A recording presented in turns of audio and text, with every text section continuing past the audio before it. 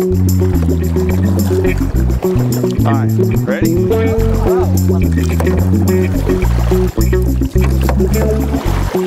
Hey, Kirk here. We're out on a lake today because running your practice is a lot like being in a boat on a lake, and all of your team members are given an oar. Your oar is almost like your attitude, and your attitude influences the situation all the time. My question is, how are you using your oar? When everybody's rowing in the right direction, things start to work and it feels good. Row! Row! Row!